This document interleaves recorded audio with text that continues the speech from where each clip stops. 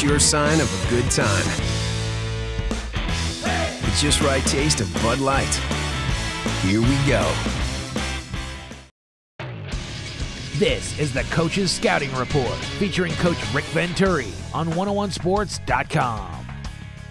Welcome into 101sports.com. Zach and the coach, Zach McCright, Rick Venturi, 27-year NFL coaching veteran. Time for the Scouting Report. Rams, Giants, Monday Night Football. Coach, first on the defensive side, I know the big thing, the number one thing that you wrote down, you were telling me this week, you got to prevent the big play. Right. This will be a game of who gets the big plays. And the first thing the Rams defense has to do is draw a circle around Ahmad Bradshaw and Hakeem Nicks. Okay, don't get me wrong. I really respect Jacobs. I respect the rest of their teams. But the two explosive guys, the guys that can make big plays, are Nicks. Nicks is sneaky fast. He can get on top of you. And I worry about Ahmad Bradshaw because he has a little bit of that LaShawn McCoy. He can take a run. He can cut it back quickly. He can get in and out. And then I worry about him on the passing game. He's a guy they'll run a deep wheel with. They'll run a screen pass. And the Rams are not a real fast defense. They're a sound physical defense, but not real fast. So I worry about the space players. So the first thing you do is you encircle the guys. You just put it through your players. They don't get out of the box. Stop the running game. Yeah. This will be about the run, I think, both ways. The Giants, I don't think, can throw the ball well enough. I don't think they can protect well enough if they can't run the ball. And Coughlin believes in the running game. Sure. You're going to see a two-headed monster. You're going to see the big rhino in Jacobs. I mean, he looks like a Mack truck coming at you. But I don't fear him as much because I think the Rams can load the box. They are a physical defense. He's not a fast guy. He's going to come right at you. There's nothing. He's not subtle. He's coming right at you.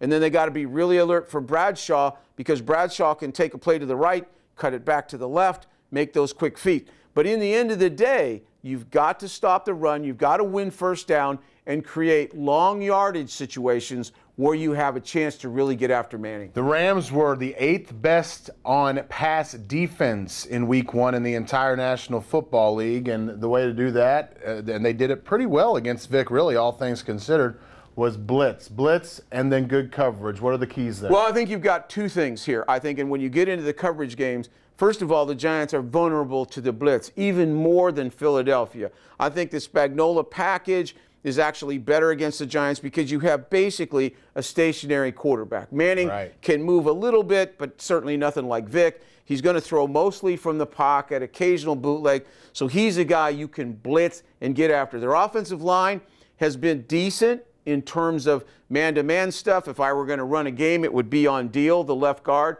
I think he's the weakest guy.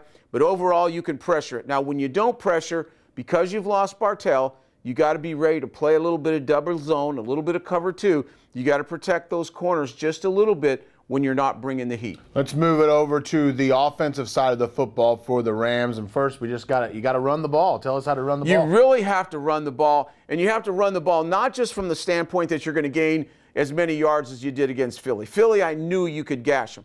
I expect the Giants to be much better on the run. They have big tackles. Tuck's a great left end. Now, the thing about the Giants, though, is I think Jason Pierre-Paul, their right end, is a better pass rusher than he is run defender, as well as Chris Canty, who plays next to him.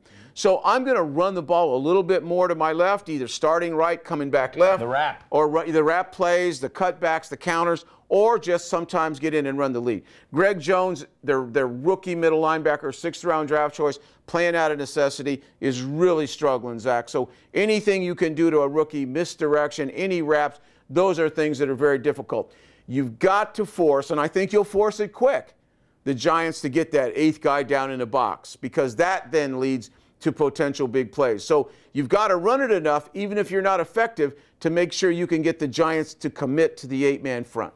That's Coach Rick Venturi. I'm Zach McCright. You can check out more keys to the game for the Rams against the Giants on Monday Night Football on 101sports.com. Just look on the front page. Look for this big, ugly mug right here, and you can get the keys to the game for the Rams against the Giants. Thanks for watching the Scouting Report on 101sports.com.